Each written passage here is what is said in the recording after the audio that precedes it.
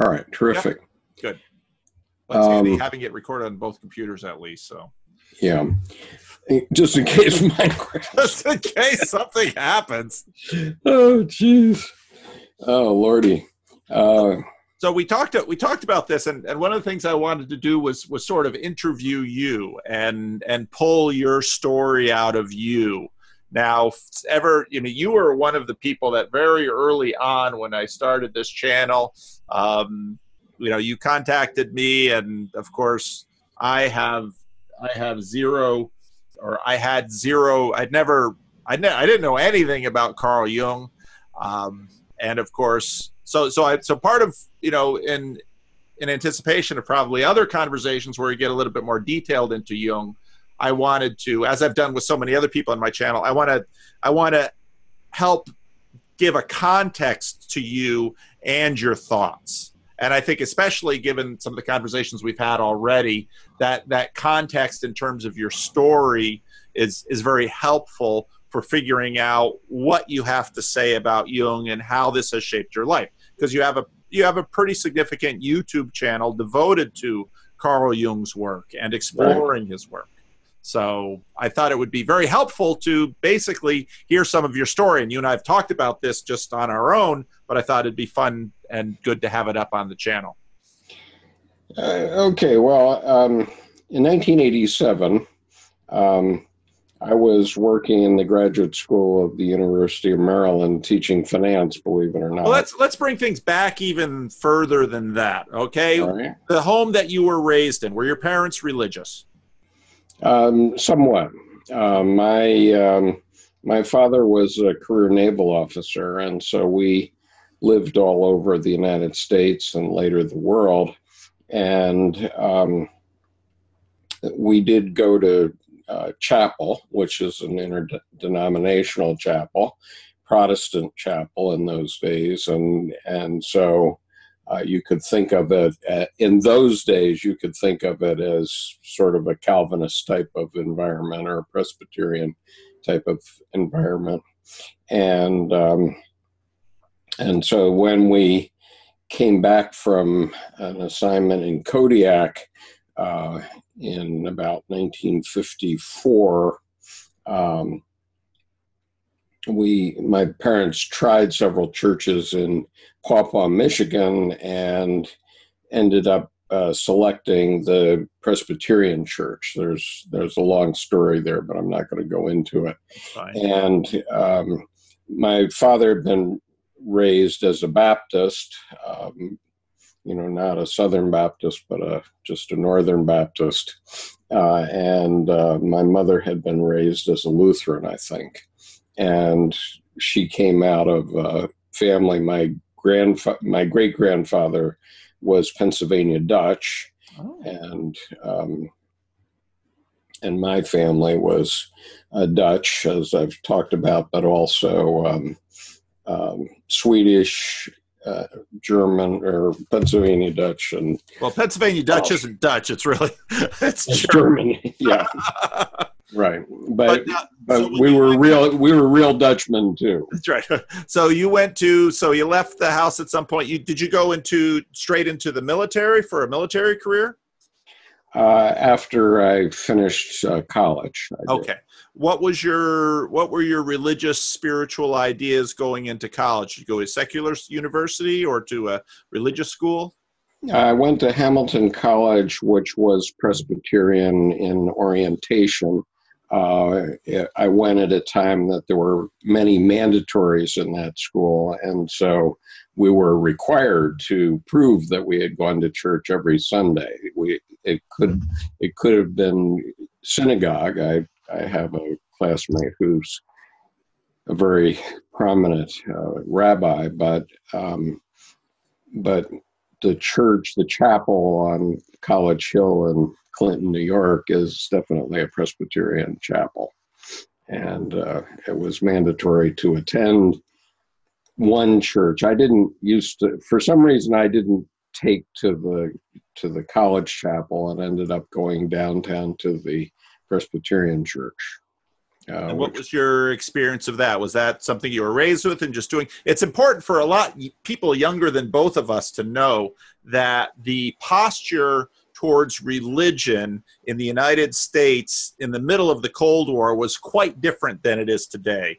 There yes, was, I mean, it was very common for schools that had religious histories, of which many, many colleges have, to have mandatory chapel and to have expectation that students will attend religious services on weekends. This is all part of being a good citizen, being a good American, being an upstanding person. That's very much the style of religiosity during the Cold War. It's right. But I would say that my experience was very much like C.G. Jung's experience, as he explained in the one video where he said, of course, everybody went to church, and and did you believe in God? Yeah, everybody believed in God. And so growing up, that's more or less the way it was. However, my experience with confirmation was the same as his, which is nothing happened on that day. And, I still went to church, but I never had a religious experience per se at that time. Mm-hmm. And then I haven't done much with church for 40 years. I was, after I finished law school and started practicing law, I was a deacon in the Reformed Church, the Christian Reformed Church in Greece, New York. Probably Reformed Church in America.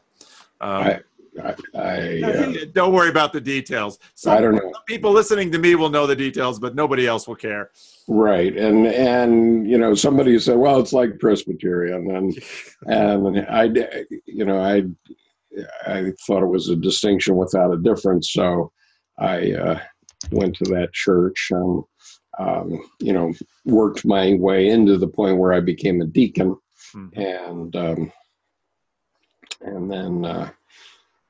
We went off, my wife and I went off to Japan after 5 years. And in Japan, we were members of the Tokyo Union Church, which is a church that was founded about 1860.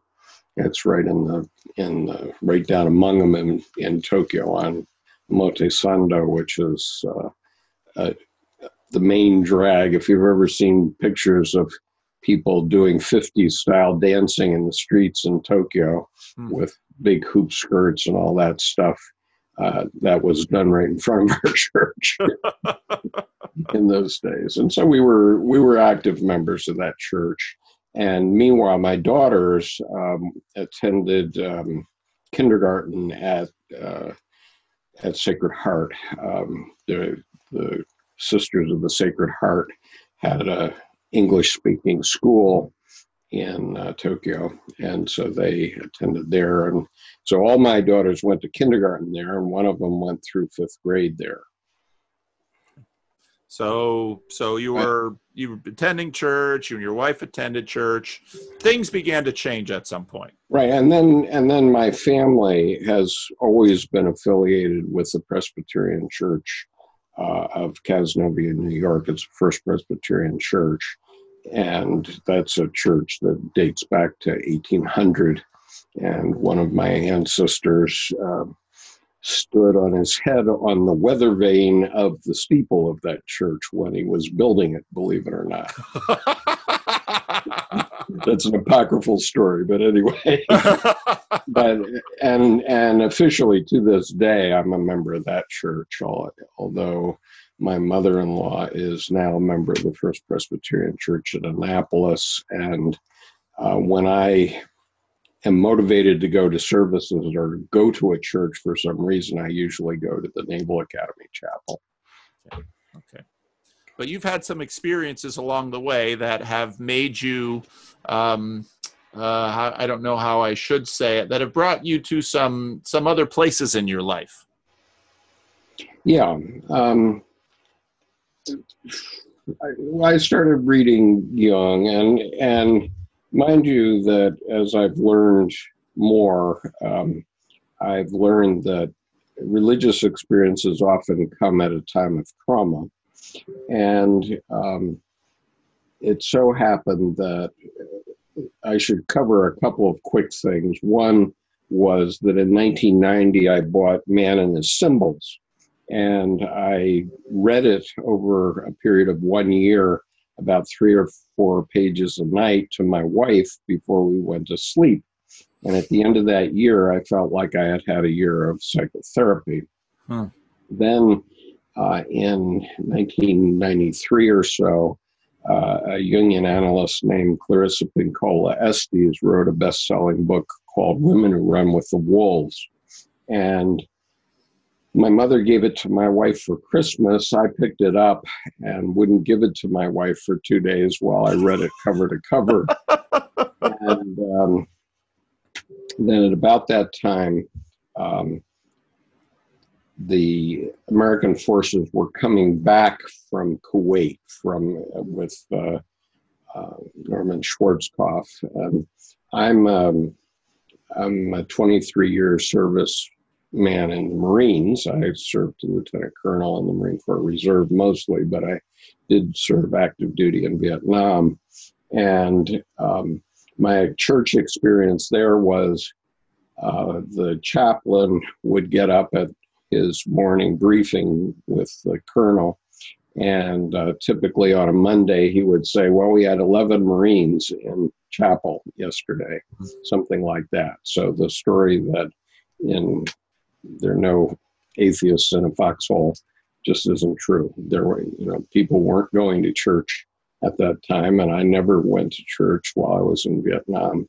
I did darken the door of the chapel one time. I don't exactly remember why, but I had some business going with the chaplain, and he had a nice chapel, which was a bunker with plastic fake stained glass windows in it.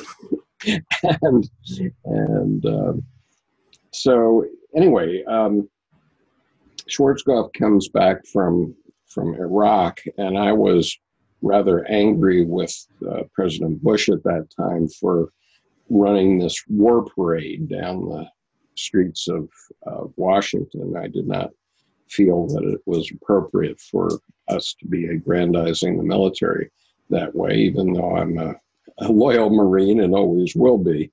But I didn't think that was an appropriate thing for our country. And so I was angry about it, and I went for a long walk in Washington around the U.S. Capitol, and I was trying to decide what I was going to be in the future. And I decided I wanted to be a writer.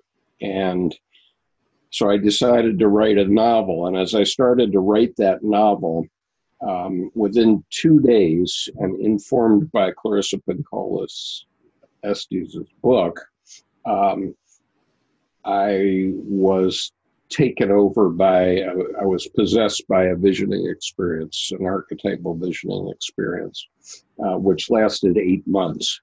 And during that period, I wrote the novel, and at the time, I just thought I was writing a novel. And I said, wow, this must be what happened to Tolstoy and all those guys. And so I thought it was just a good experience. And the novel had certain shadow elements in it, which I'm not going to go into here for these purposes. But I was sort of shocked at the content. And there was no stopping it. I mean, once an archetype gets a hold of you, it's going to play through just like a record on the jukebox. And so every morning at 6 a.m., I was awakened by this vision, and I had to go to my computer and write 500 to 1,000 words, and then that was enough for that day. And I could go on with my regular life, but this went on for 8 months. And at the end, when I had finished telling the story, and it's the story of the first woman prime minister of Japan, as a matter of fact, then it stopped. Okay, then the visioning experience stopped, because I had played through the archetype. And so then I put that novel in my drawer for 21 years for a variety.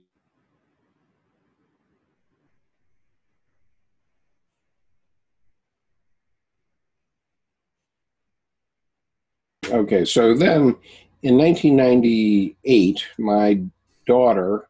one of my daughters had gone to Russia on a USIS fellowship. And she came back having gotten mixed up with Christian missionaries. I don't know what flavor, in Kazan, Tatarstan. And we got together for her 22nd birthday, just she and I. And we had a beautiful evening together for 3 hours. And as I was parting from her, she said, "Well, Dad, I'm sorry to say this to you, but I think you're going to hell," quote unquote. And I was really knocked by that. Okay, I mean, that was a traumatic experience, especially after we'd had a beautiful evening together and so on. And so I got in the car driving back from Washington to Annapolis, and coming across, suddenly I had a vision of Mephistopheles. Well, first of all, I was asking myself, who teaches a child to say such a thing to a parent? Number one. Okay, so I was pretty angry. And then about halfway across, I had this vision of Mephistopheles plopping down in the seat next to me. And I didn't know what to do, so I cut the Faustian bargain. And because it was the Mephistopheles that I had envisioned from Faustus, unfortunately I knew something about Jungian psychology, I cut the Faustian bargain. The bargain was that he could have my immortal soul on my death on condition that none of my daughters would think that of me for the rest of my life. And he disappeared, and he never came back. But that immediately gave me the idea. I mean, I was really angry at this, whoever this denomination was. Since I don't know, I can't denounce them. I can't denounce them.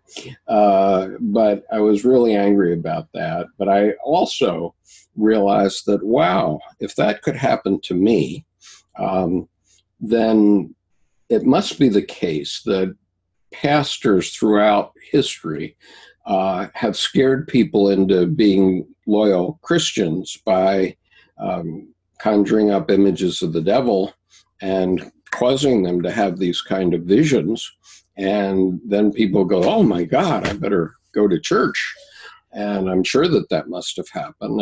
And because of my own experience with that, I know it happened. And so I don't know if I've answered your question. No, you're doing great. Keep going. Okay, so then over years, I had a number of other experiences. I would call them religious experiences. And I think I've shown you this, but I'll show you this image, which I put on my desktop, but now can't find naturally. Just a moment. Okay, so to set up the situation, I was in a fairly intense lawsuit after 2008, and I was having trouble with it. And one day I was feeling particularly down in the dumps, and it was actually foreclosure on my house. It's no secret. And I was quite angry about what had happened. And so I was trying to fight it in the courts and not getting anywhere. And so I kept getting slapped back. And I actually went to the Court of Appeals of Maryland 5 times and the U.S. Supreme Court once. Wow. And That's I did one heck of a foreclosure lawsuit. right. Well, I estimated that I put about $1.5 million worth of legal time into that effort. But in any case, I had just experienced one of my many losses in that case, and so I decided to go over to the Naval Academy Chapel and just clear my head. And I have a particular pew that I like there. And if you go in there in the morning on a weekday, none of the lights are on, but there's light from the stained glass windows. And I was really, seriously down in the dumps. And I sat down in this pew, which is in one of the cross arms. It's in the right cross arm. The chapel is the Cathedral of the Navy, so it's set up like a cathedral. And so I was sitting in one of the pews that goes longitudinally in the building, not facing the pulpit, but I would have to look to my right to see the pulpit. But directly in front of me was a very prized stained glass window that was done by Tiffany, and I like that stained glass window very much. And it has an image of Christ and in it. I'm going to show it to you in a moment. But in any case, I'm in the darkened chapel, and suddenly a light came and just illuminated me with biblical reference. And I looked up at it, and my attitude just changed instantly. And I looked up and I saw this scene, and I thought to myself, nobody is ever going to believe this unless I take a picture of it. And so I did take a picture of it, and I will show it to you now. So this is the picture. Oh, wow.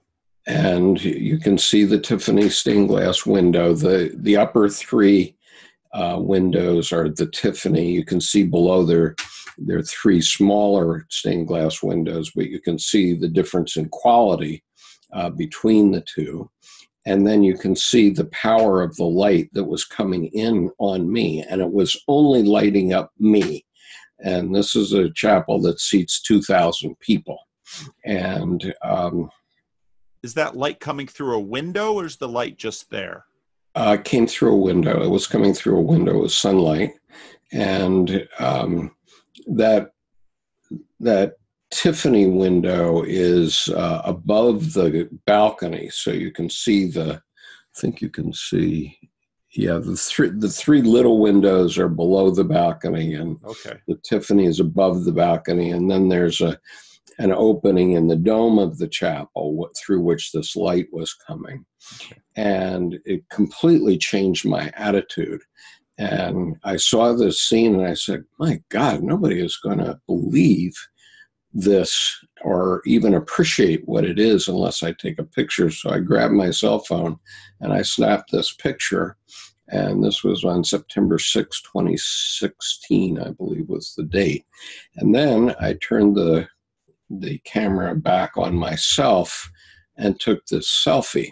And so I'll give you the selfie. And come on. All right, so here's the selfie. And so you can see that my demeanor is entirely changed. I'm no longer down in the dumps. You can see how dark it is in the chapel, except for where I was sitting.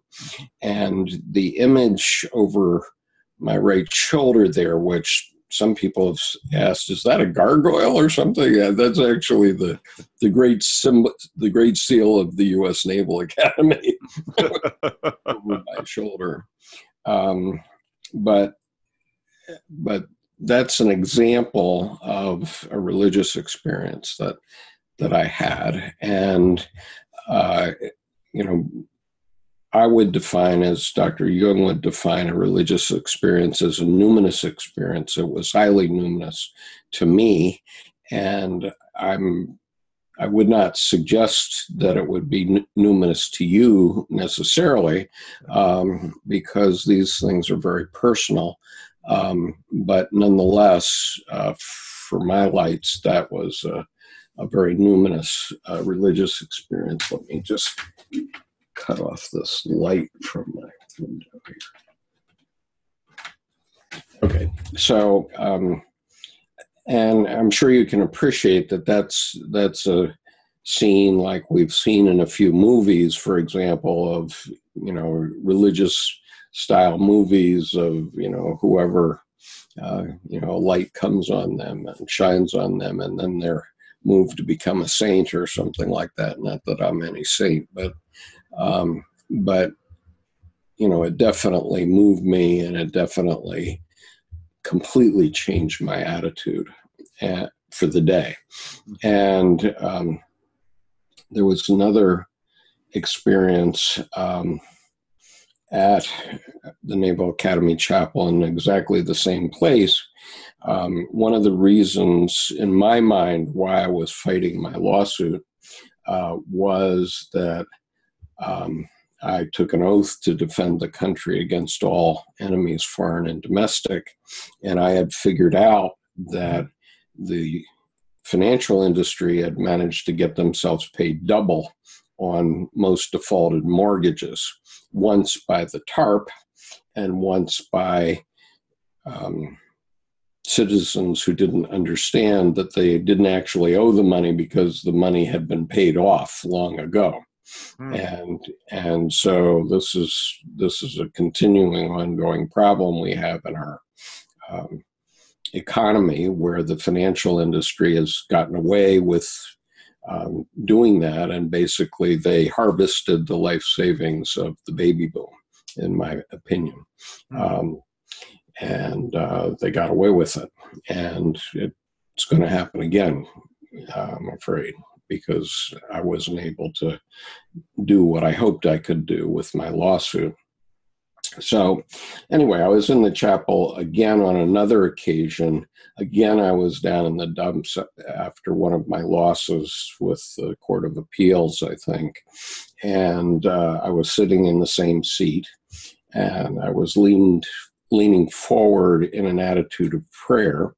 And as I said, I felt that I had, that I was fighting this suit in part based on my oath as a Marine officer. And as I was leaning forward and in this attitude of prayer, I envisioned the 5 men I know who have given their lives for the country. And they were lined up under the pulpit to my right. And as I was sitting there, they were all in uniform, and they all came over and put their hand on my head in a gesture of blessing. And so I count that as another religious experience. And, you know, that's exactly how I remember it. And whether anybody else believes me or not, I don't care, because I know it's true. And and just going back to the Naval Academy, or the Navy, for a minute, when I was 10 years old, I was at the U.S. Navy Chapel at the Naval Air Station Norfolk. And at that time, which was 1955 or 56, that was the busiest airport in the world. It was before before O'Hare got busy. And it was right at the height of the Cold War. The Soviet Union had detonated an H-bomb about a year earlier. And there was a lot of naval activity, a lot of activity out of that naval air station. And so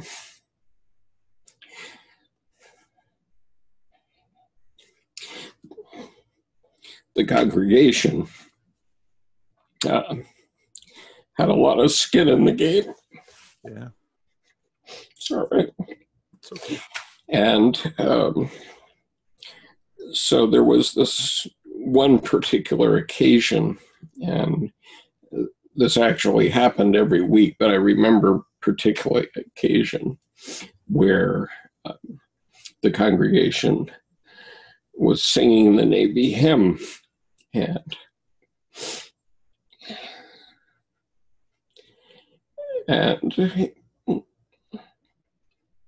it just very seriously touched my heart on that occasion. And obviously the congregation was singing the hymn, which is Eternal Father, as you probably know. They were singing it very passionately. Sorry. Okay. And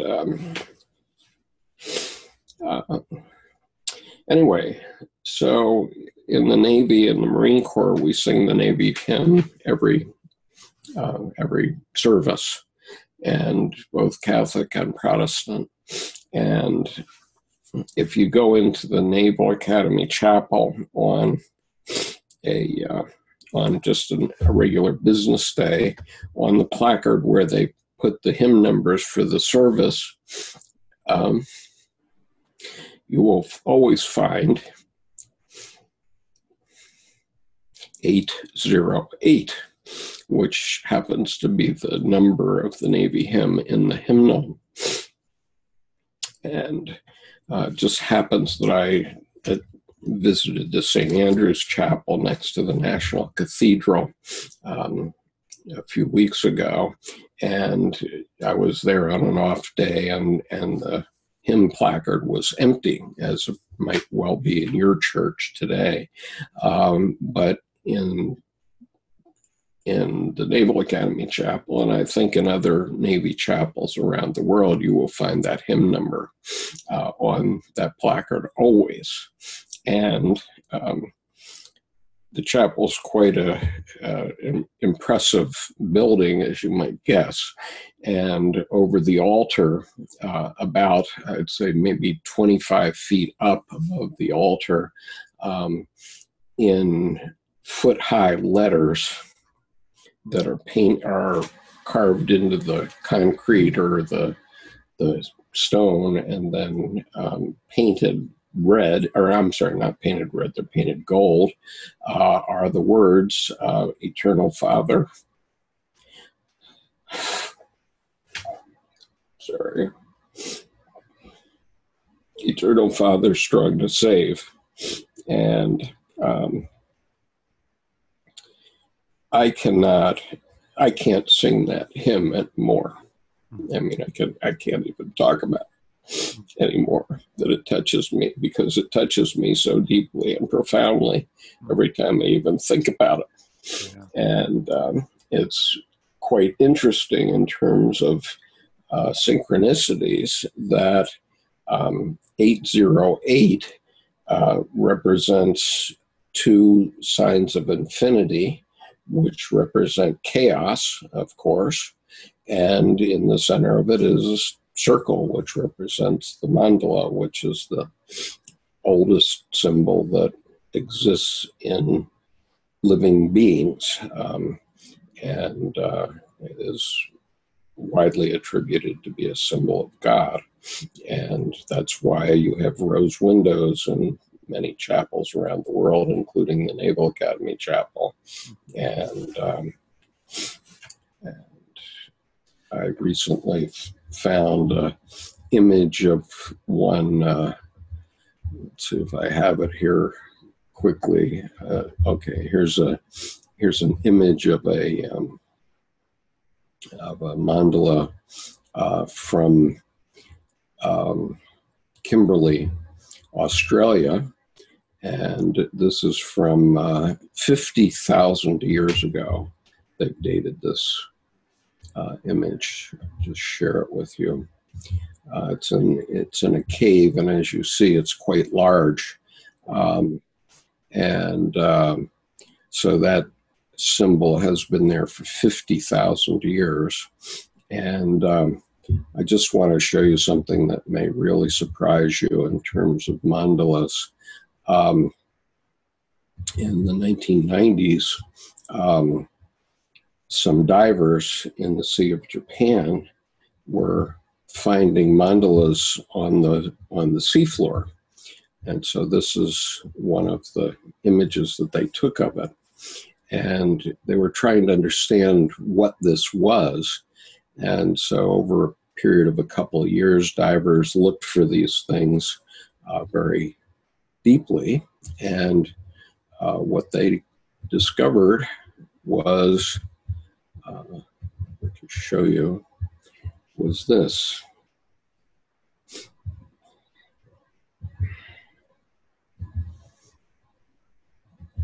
What they discovered was this fish.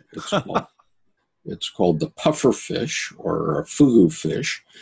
It's 5 inches long, and it spends 5 days creating a mandala that is 7 feet in diameter on the seafloor. And after the male fugu fish does this, and by the way, this is the fish that in Japanese cuisine you have to have a very skilled chef, because if he doesn't know how to get the liver out, he'll kill you. But anyway, it's also called a puffer fish.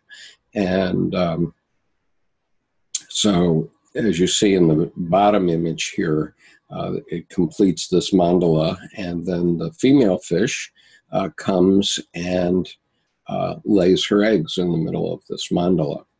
And so I think that that's a really profound idea, because in human experience,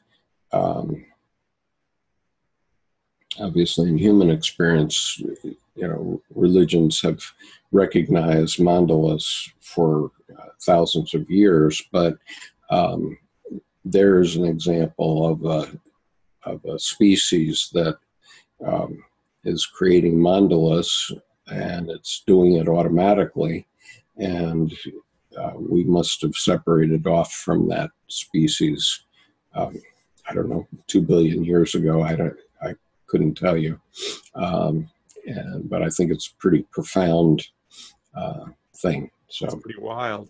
So when did you first encounter Jung that you can remember and were impressed by his teaching? Was it Man and His Symbols when you were reading it to your wife? Was that the first time, or? Well, the very first time was, and only in retrospect do I know that this is the case, but when I was working at the University of Maryland teaching finance, I had a fellow professor who was a PhD in psychology, and she was a beautiful woman, and she kind of matched my anima. Are you familiar with that term? Not really. Okay, well, the anima is the image of the perfect woman in a man's psyche. Okay. Basically. Okay, and I'll just show you my anima, just so you know what I'm talking about, since I happen to have a photograph of her. Okay, so here's my anima. This is my mother at age 18, and I was born about 1 year later. And so whenever I see a woman who has hair framing her face, something like that, my psyche says, that's the woman for you. That gets plenty of men in trouble, because both of my wives have met that characteristic. But I run into women on the street every day who meet that category. So you have to learn how to work with it. And so anyway, this woman was sort of this image of my anima, so I was fascinated with her.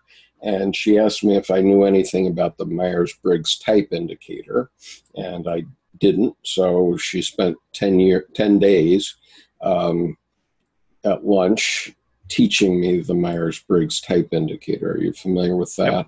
Yep. Okay. And then, as I said, I was a senior officer in the Marine Corps, and and she said it was based on the work of Jung. And then it so happened that I was selected for 4 senior schools in the military. The Command and Staff College of the Marine Corps, the Naval War College, the National War College, and the Industrial College of the Armed Forces. And at every one of those senior schools, and oh, by the way, I also experienced it at the Center for Creative Leadership, which is in Greensboro, North Carolina, and it's a place where every brigadier general in the U.S. Army, before he's frocked, in other words, before he gets his star, he has to attend the Center for Creative Leadership. And in all those places, I was introduced to the Myers-Briggs type indicator. That's how important the U.S. military thinks it is. And they still use it? Absolutely. Because it represents the 4 natural functions of an individual. And if you're preparing for a mission, you first want people, this forms a Z, but anyway, you first want people who are sensing, who can get all the facts, all the details. And then you want, then you want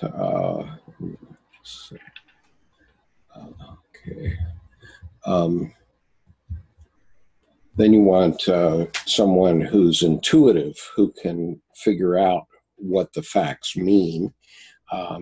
And then you want someone who's a thinker to discern, figure out, slice and dice, to figure out what to do about that meaning and those facts and exactly how you're going to go about your order of battle. And then you need someone who's a feeler, who has the feeling function, who can sort of warn you about the consequences of whatever you're proposing to do. So every military mission that is, let's say, field grade and above, so not company grade, but anything that involves a battalion or higher in the U.S. military has officers, more than one, who've been through the Myers-Briggs training more than once, and who know that you have to have people of all those personality types in order to properly prepare your mission. And of course, most military officers are sensing, thinking, and judging. And so 95% of all generals and admirals fill those criteria. It so happened that I am intuitive, thinking, and perceiving. And so I wasn't a classic Marine, but on the other hand, the top generals, the 3-star and 4-star generals, tend to be intuitive, not sensing, because they're the ones that are able to handle politics.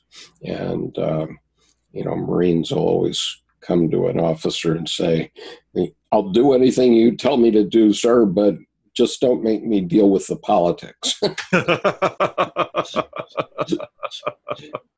Right. Just give me a mission and I'll go out and kill that guy, but I'm not going to, I don't want to know anything about the politics. Those are the generals are for politics. That's right. and so, the classic example would be Colin Powell, but General Kelly would be an example, and the recent Secretary of Defense would be an example of officers who are more intuitive and more thoughtful about how they proceed with what they're doing. So that's how you got to know. You had an introduction to Jung, but obviously for you, you found something, you saw something there that engaged you quite a bit more deeply. Right. So then I, read Women Who Run with the Wolves, and I had that 8-month-long experience as a result of that. And then carrying on, then I had the experience with my daughter. Right. And then subsequently I've had, and so, I have to tell you that after my experience with my daughter, I was really angry with religion for quite some time, because I realized that it was a manipulative technique, and I was angry that anyone would teach a child to say such a thing to their parent. And so I spent a good 10 years getting into Jung without going into Jung. Okay, in other words, I read a lot of things around Jung, but I had made an assumption, which is incorrect, that his main writing was about clinical psychology, in which I had no interest. But starting about 2005, I realized that the main thrust of his writing, right from 1913 on, was about religion, and it wasn't about psychology per se. I mean, the Jungians created a psychology profession around his work, but that was not his doing. And he famously at one point said, I'm glad I'm not a Jungian. I'm glad I'm Jung, so I don't have to be a Jungian. Well, it's, that's a lot. I think Luther would be horrified that there's a group of people that call themselves Lutherans. I think Calvin would be horrified that people call themselves Calvinists. So this is there's a long line of folks. Now you just on one point talked about, your attitudes towards religion because of the experience with your daughter, and then you just said that Jung was about religion. Now, what do you mean when you use the word religion in both of those senses? Well, I think I was thinking in terms of Christianity at the time. I wasn't really thinking of it very broadly, although my wife, and I'll just full disclosure here, my wife is a fully trained Tibetan Buddhist Lama. However, she's not ordained. She's not Tibetan. She's Caucasian American, but she, since 1994, she wrote to me once and said that she'd read a book called The Tibetan Book of Living and Dying, and it was the one book, if she was caught on a desert island, it's the one book she would want. And since then, she's been totally into Buddhism, and to the point of doing everything up to ordination. And she's one of the leading teachers in the Washington area. And also she's trained to be a companion for the dying, and she works at a hospice. And so she volunteers at the same hospice to sit with people who are dying. And so there's a joke in Japan that people are Shinto when they get married, but they're Buddhist when they're dying.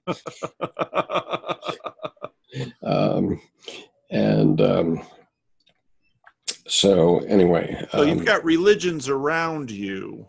So right, and plus I was brought up in Japan, kind of, right, because I went to high school in Japan, and I lived 1 mile from the great Buddha of Kamakura,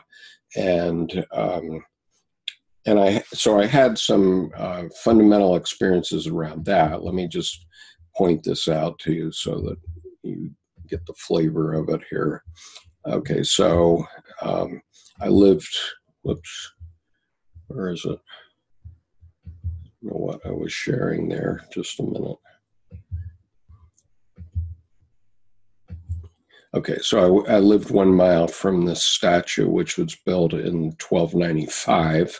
I lived 1 mile from this statue for 3 years, and I've gone back to it periodically ever since. And then there's another one, which I'll share with you. This is an image called Ofuna Kanan, and this is the goddess of mercy in Chinese custom. It's called Kuan Yin, and this statue was built, completed about 2 months before I arrived in Japan, and it's Kuan Yin is the goddess who went into the underworld and redeemed the souls of the World War II dead for the Japanese. And when I was going to high school in Japan, every day I rode on a train, the Yokosuka line of the National Railway, that went right by this. This is actually right next to the Ofuna train station in Japan. And so I would see this statue every day, and sometimes I would be upset about something that was going on in school, whatever it might have been, and so I found this statue quite soothing to me. I wouldn't say I knew anything about it other than that during my growing up period, but I just found looking at that statue quite soothing. But anyway, but again, this idea that Jung speaks about religion. I mean, I'm just trying to figure out what you mean by that. Well, Edward Edinger, who was a leading Jungian analyst of the late 20th century, said that Dr. Jung found the source of all religions, and he pointed to that. And so then he worked mostly with Christianity, but he had written a lot of material on other religions, including he wrote introductions to the Tibetan Book of the Dead and to Suzuki's book on Zen, and a number of other religions. And so anyway, he was up to his armpits in religion. Okay. And so he obviously created a big furor when in 1956 he was interviewed by the BBC, and he was asked, do you believe in God? And he said, well, very complicated, but I have no need to believe. I know.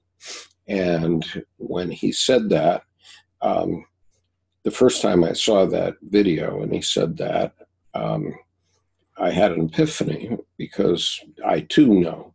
And so then I had to spend 10 years figuring out what it was I know. And so now I think I do know. Okay. I think I'm conscious of what I know, but by that, can you explain that a little bit for us? Well, because it's obviously a big, I mean, you can find it on YouTube, and I think when I listen to a lot of different people hear, okay, so they hear it, and then I'll ask them, okay, what do you think that means? What's the difference between believing and knowing?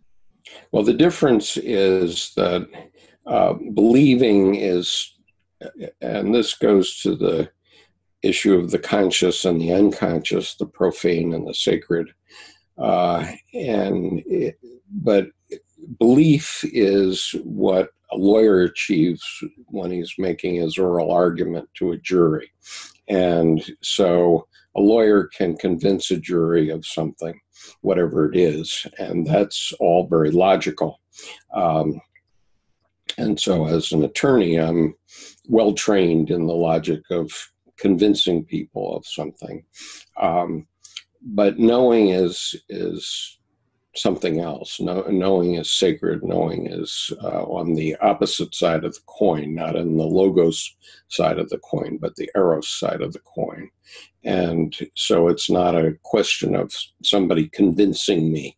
Okay, there was no pastor that convinced me. I mean, I asked my Calvinist, my Reformed pastor 40 years ago, how he would define God, or what he could tell me about God, and he gave me a totally lame answer, which just basically turned me off at that time.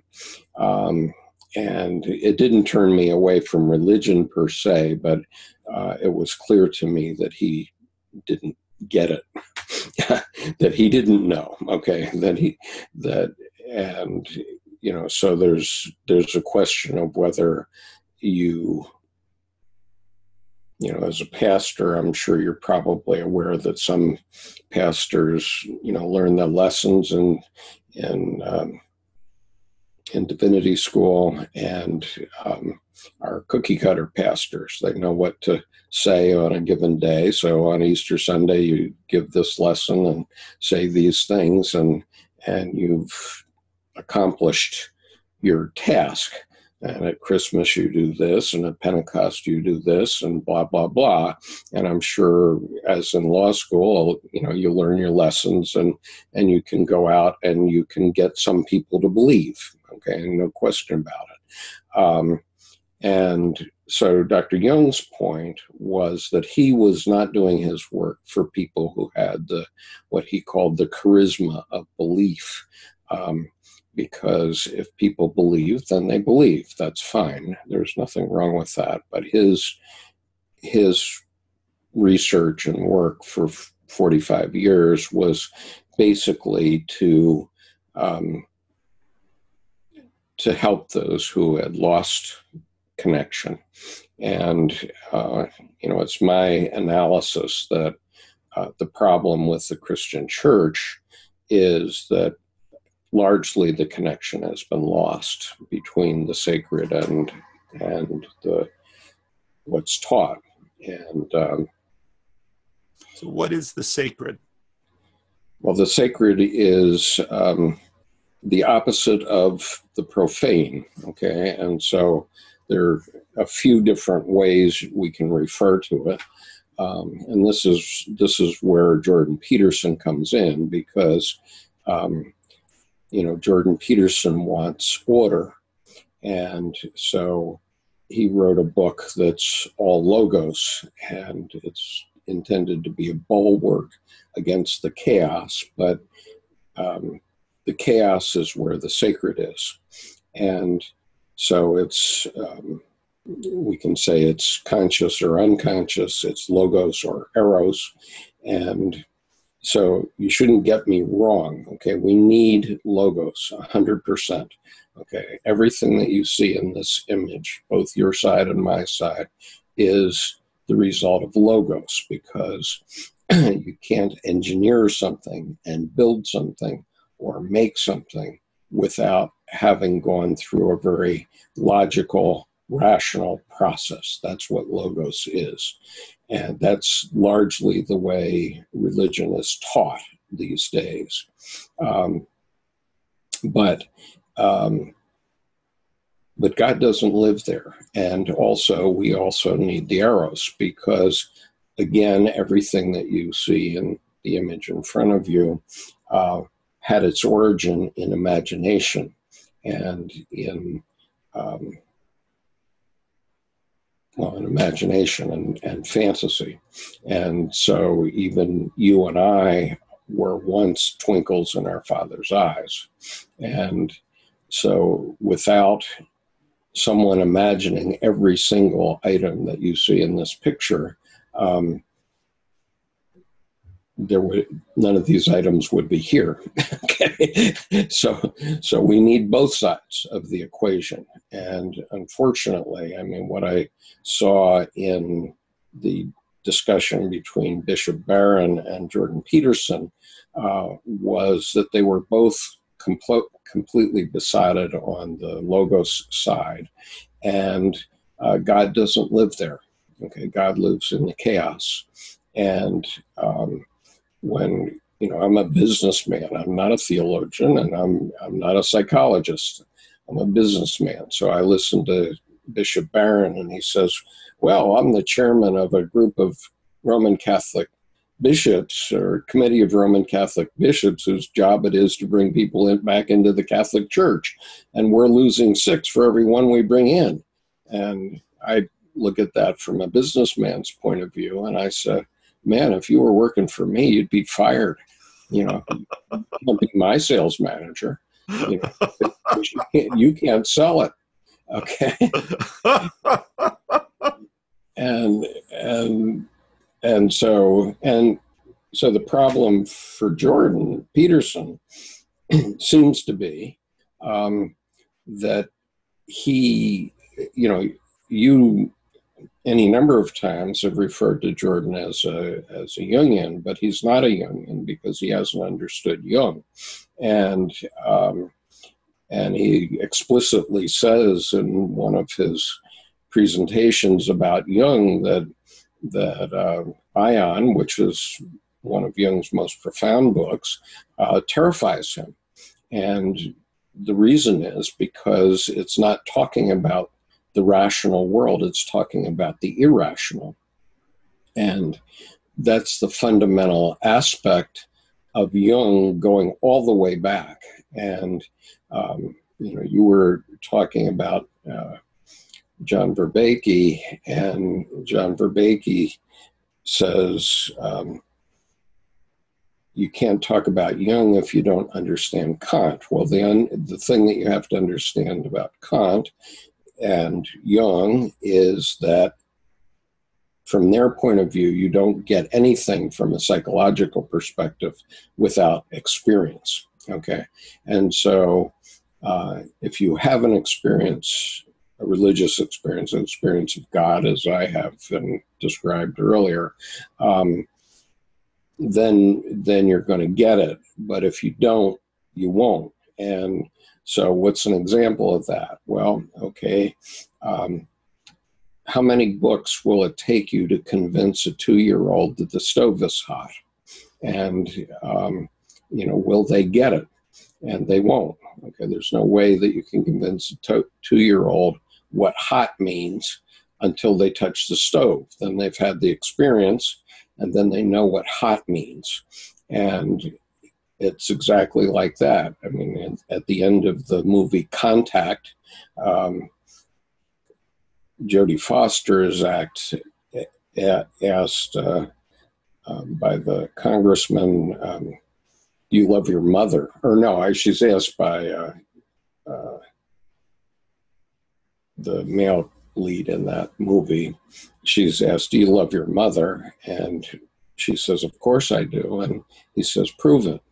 Okay, and so that's the point. With logos, you can't prove things like that, okay, because those are all on the other side of the coin. And all religion is there because all religion has in its origins numinous experience, okay, and so all Abrahamic religions, to include Christianity, Judaism, and Islam, point back to Abraham and to the saving in Christianity and Judaism. You would say Isaac. Well, this past week I had a Muslim young woman staying with me, and she came out of the bedroom Sunday morning, and she said, "It's Eid," and happy, like a kid would say at Christmas time. It's Christmas, right? And so she goes in the bathroom, and I said, geez, I better figure out what Eid al-Adha is about. And it turns right, and it turns out that Eid al-Adha is about saving Abraham's son, except the son that's saved in Islam is Ishmael. It's not Isaac. And if you think about it, Ishmael was the first son of Abraham. And so they might be right, except, so I'm not going to get in the middle of that one. But my Jewish friend, who is a former president of the World Union of Progressive Jews, and a classmate of mine, has written a book called Finding Ourselves in Biblical Narratives, or it's called What's in It for Me? Finding Ourselves in Biblical Narratives, which I put online, and I can give you the link to that. But anyway, his point about that story is that marked the end of human sacrifice in the Western world, in those religions. Okay, human beings got the wild idea that they should sacrifice their children to propitiate God, and it went on in horrific form for millennia until that event, until Abraham's numinous event of having a vision that he could sacrifice the goat that was on the hill instead of his son, and that was the end of human sacrifice. And so that was obviously a very traumatic event for Abraham. It engendered that vision, and that vision in turn ended human sacrifice in the Western world. Now, can we talk a little bit about logos and eros a little bit? I want to kind of come back to that because that's a really important distinction and differentiation for you. Now, eros, obviously, for eros is one of the Greek words for love, and there's actually quite a bit of interesting discussion around that word.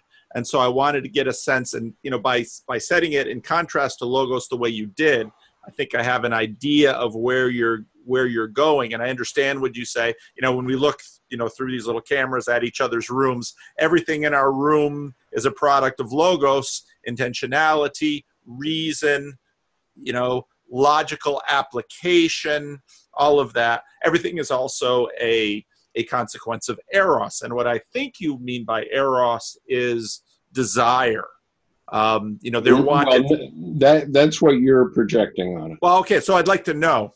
Right, because because we take the word erotic from eros, and so I didn't mean sexual desire, but I'm curious about what you mean by that. That's probably what it's something like what the Greeks were talking about. I have no idea, but the same dichotomy, and mind you, it's not right to keep putting in things in one bucket or the other and saying there's a duality between these two buckets, and I'm just going to pile things up on one side or the other. Sure. And do that. So the dualities, which are basically equivalent but maybe in other dimensions. Okay, so one is in a religious dimension and one's in a psychological dimension. So one is the profane and the sacred, and then order and chaos, and logos and eros, and conscious and unconscious. All those dualities are basically the same duality.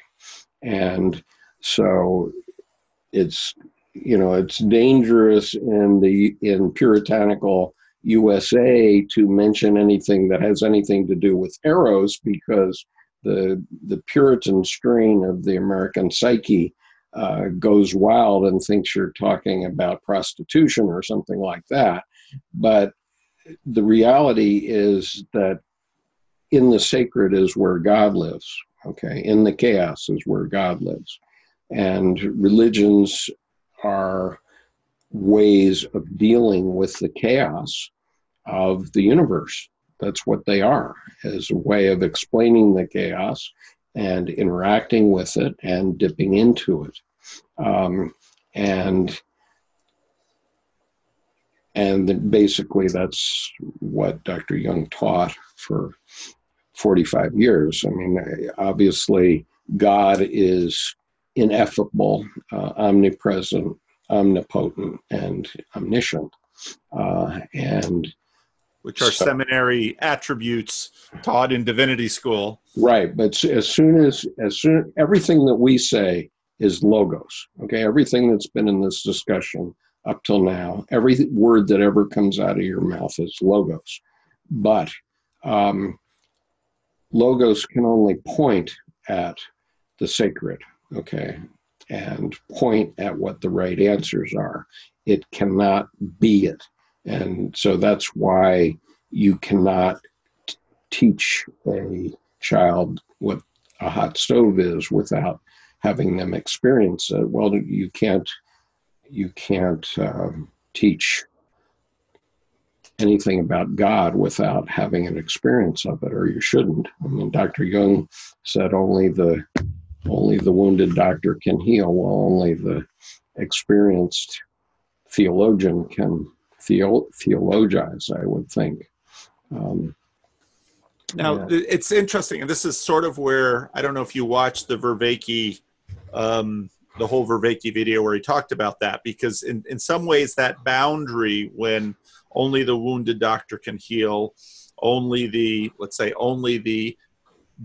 theologian who has experienced the ineffable can theologize. I mean, there's some of that Kantian, that Kantian border in there, because what Kant was dealing with is obviously the thing in itself versus this thing that is above.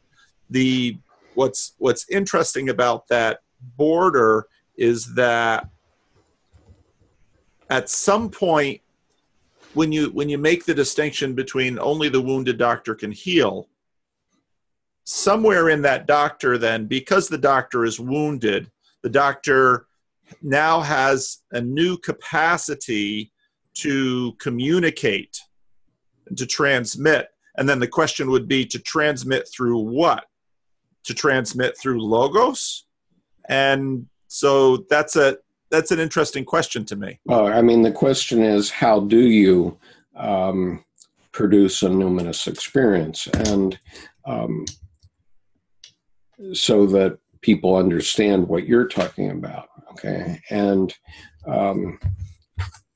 Edward Edinger wrote this book. Let me show it to you. The Bible and the Psyche, Individuation, Symbolism in the Old Testament by Edward Edinger. Now, what this book does is it takes the process that Dr. Jung spoke of throughout his career, which is individuation. And let me describe individuation for you in this way. An oak tree, when an acorn is planted in the ground, as soon as it sprouts in any way, it already contains everything it needs to become that oak tree, that specific oak tree. And every oak tree meets all these classifications, but every oak tree is different. Okay, human beings are like that. Okay, we're all human beings, but every one of us is different. And the process of individuation is the process of understanding what we are intended to be. And so one of the things that Dr. Jung talked about was the fact that when you think of things as one after another, okay, that's pretty easy for everybody. We all understand time as a continuum. But and Dr. Jung's point is that in the chaos, time is kind of irrelevant. And so what the Old Testament does is it provides stories for the individuation process. And this is what you're doing when you're narrating an Old Testament story, is you're conveying an experience that we all have. Okay, every human being has these stories, but the point is they're all being experienced every day, all day long, in every human being in the world. And the Old Testament and the New Testament, but since this book is about the Old Testament, this one's about the New Testament. The point is that if you sell the Old Testament as this is about the ancients, and you start to tell me a story about what happened to them 2,500 years ago, I go to sleep. Okay, I just can't stay awake in a sermon that's like that. But if you tell me that same story, but tell me how it relates to me today, then it connects.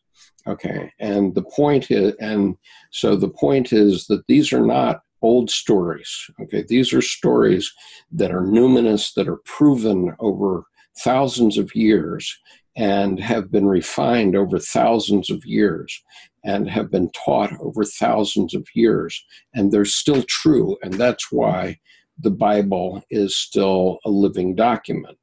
But if you sell the document as it's just the word and this is what we believe, no, that's not what is happening anymore. The 20th century is proof of that. And Friedrich Nietzsche was right when he said God is dead, because God taught in that way was killed by the scientific method, because the stories of the Bible as presented, if they're presented as literal truth, that's why you have so many atheists and agnostics today, because they say, well, why should I believe that? Because, we have this scientific thing that says this isn't right. And so it's not about that. It's about the fact that these narratives are right, they're true, and they're true right now for every single human being on the planet. And the reason they're taught is because of that. And this isn't science. This is religion. This is a way of presenting things that are chaotic, that are sacred, that are chaotic in such a way that we can interact with them. And so when I listened to Bishop Barron a couple of weeks back, I said, oh my God, I have to go back and look at John 1:1, because I wanted to understand, well, if in the beginning was the Word, and the Word was with God, and there was, and so on, then hasn't anything happened since the beginning? Okay, I asked that question. But then I opened my book, and lo and behold, John 1 through 14, John 1 through 14 isn't about that at all. It's about the light and the life. And so this is just a black doorstop unless you put life into it. I'm sure you put life into it every week in your sermon, but you have to connect. There has to be a connection between the person in the pew and God. And now we've gone on for a little while, and I've got a limited amount of time, so I do want to hit a little bit more about Jordan, and then I'm sure in subsequent conversations we'll pick it up. So, Jordan Peterson I've talked to a number of people who know way more about Carl Jung than I do, and for many people, they were very excited to see the rise of interest in Jordan Peterson and his work, partly because Peterson talks about Jung regularly. Jung is one of the most quoted people by Jordan Peterson, and those of us who have listened to a good number of his material, could probably rattle off some of the favorite Jung quotes and illustrations that he likes to bring forward. And Right. I mean, the takeaway quote, if I were taking sound bites out of video, one would be, Jordan Peterson is not a Jungian, because it's like, wow. And anybody who goes to your channel can see, I mean, people say to me, I put out a lot of video, and I would say, if you think I put out a lot of video, you should look at this guy. This guy puts out a lot of video. I've been doing my best. Well, so Okay. I probably on a subsequent talk, I'd probably want to get into a little bit more, because we talked a little bit about your vision and your mission, why you put out so much stuff. But I'd like at least maybe a teaser for a next conversation. So Jordan Peterson kind of exploded on the scene, and you and I mean, in many ways, I didn't have anything of a video channel, but took off. And for both of us, probably we gained a fair number of listeners because of Jordan Peterson and because of renewed interest in Jung.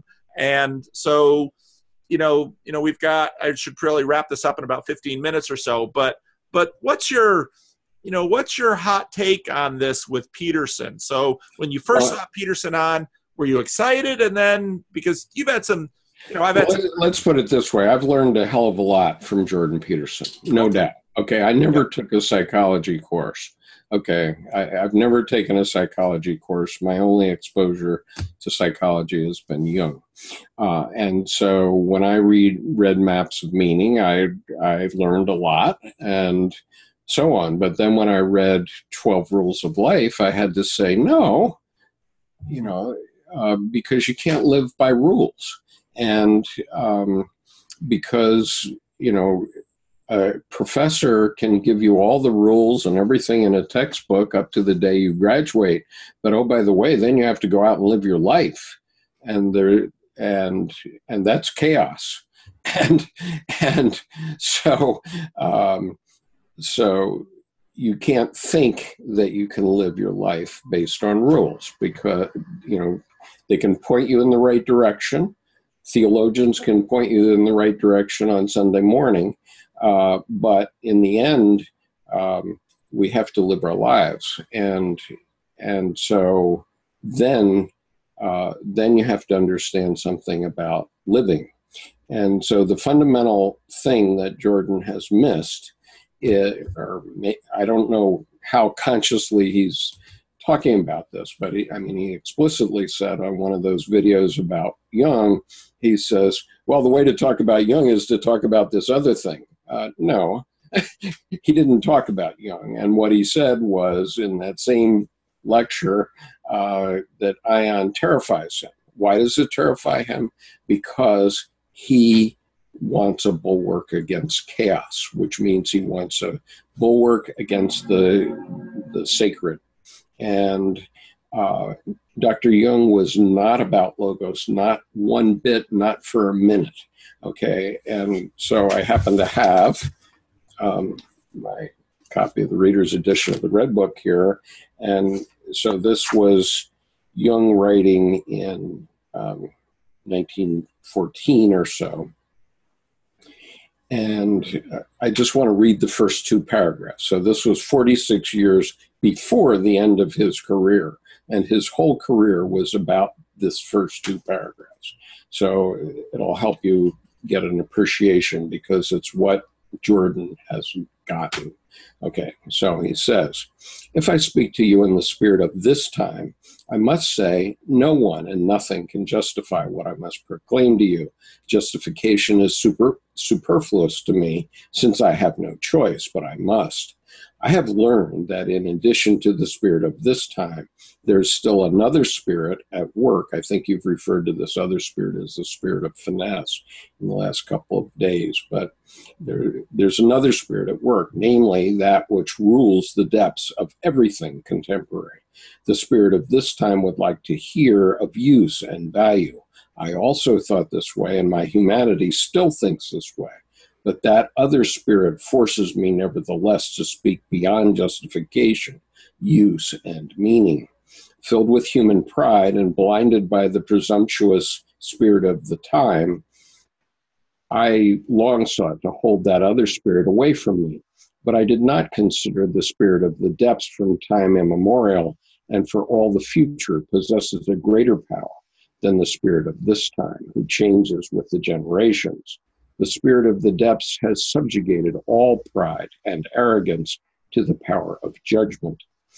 He took away my belief in science. He robbed me of the joy of explaining and ordering things, and he let devotion to the ideals of this time die out in me. He forced me down to the last and simplest things. The spirit of the depths took my understanding and all my knowledge and placed them at the service of the inexplicable and the paradoxical. He robbed me of speech and writing for everything that was not in his service, namely the melting together of sense and nonsense, which produces the supreme meaning. And so that's 1914, which is obviously a very interesting year. Right. And he was going through a traumatic experience of his own at this time, at the time that he wrote the Red Book. And he had been steeped in Nietzsche, but steeped also in Calvinist religion, because his father was a Reformed pastor, and so were 6 or 7 of his uncles. So he was up to his armpits in. They come that way often. And so Nietzsche proclaimed that God is dead, and thus spake Zarathustra. Jung comes along in the next generation. He finds the living God, where he lives, and how he goes about doing the business of the Godhead. And that's the fundamental story of Jung. And Jordan Peterson said he's terrified of what he found, but what he found is the sacred, the chaos, the unconscious, and what you teach every Sunday, actually. Simple as that. So it's interesting. So you read Maps of Meaning, but then 12 Rules for Life for you was really a departure from Jung, because he has, distilled these rules, and it's an antidote to chaos. That's the subtitle of the book. Right. And he is trying to give these rules to young people, young men in many ways. Let me clarify something. I think Jordan Peterson represents a father figure for at least half of the male population of the world right now, who have been brought up in homes with no father figure. And so I agree with Jordan 98.5% of the time, probably 99.5% of the time. Where I get off is where he starts to name drop on Jung, and it's fine that he comes up with a few Jungian concepts, which are true enough as far as they go. But the fact that he's not willing to go over into ion and to understand what Jung's work was about is a mistake. And it's very simply, it's a mistake. And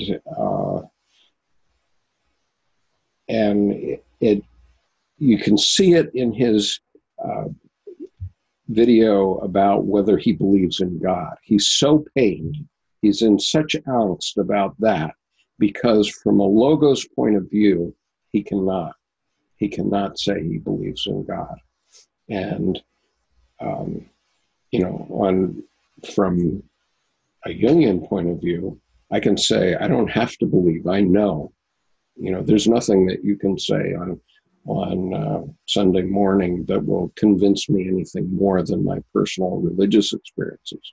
Let me just give you an example. These things come up as synchronicities, but about 2 weeks ago, I had done an interview with Murray Stein, who wrote a book called Jung's Map of the Soul, an Introduction.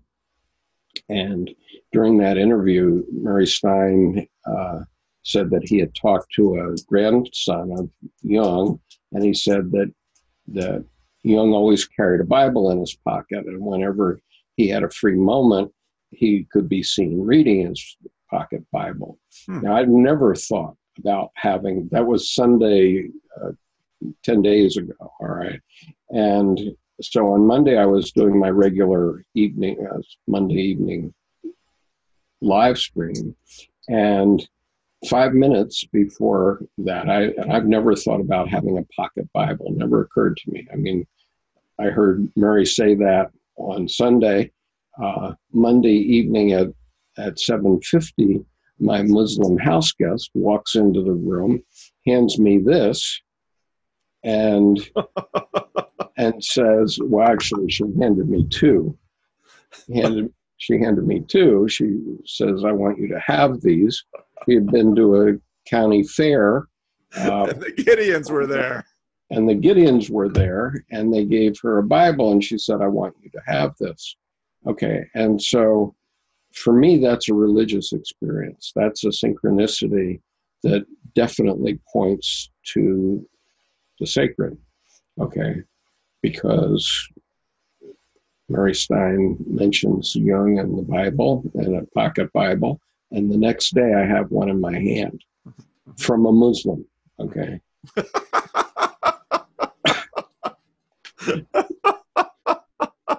That's fun.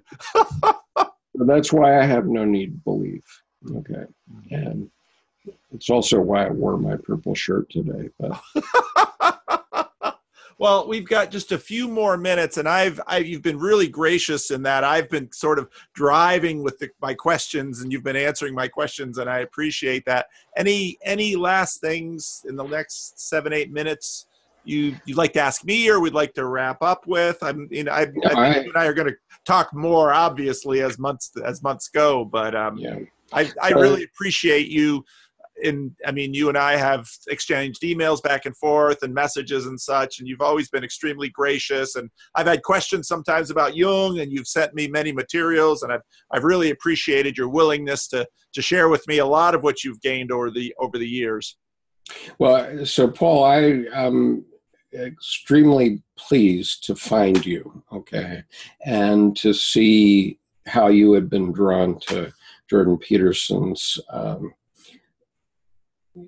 Old Testament lectures, his 13 lectures. And it shows that you understand that there's something missing, there's something needed in the way religion is presented in the world. And there's no doubt in my mind that that's true in both the Protestant and the Catholic denominations. And I do see an evolution in the way you interact with these things, okay? And I see it, even though you rarely mention me, occasionally you do, and I'm not asking you to, but even though you rarely mention me, I do see an evolution in your perspective. And so I hope that continues, and I know that that's necessary if religions are going to mean what they should mean going forward. And of course, the burning question for Christianity is Christianity passé, or is Judaism passé? And what I would say is, and as proven by these books, okay, this is the other one, Christian Archetype, Jungian Commentary on the Life of Christ.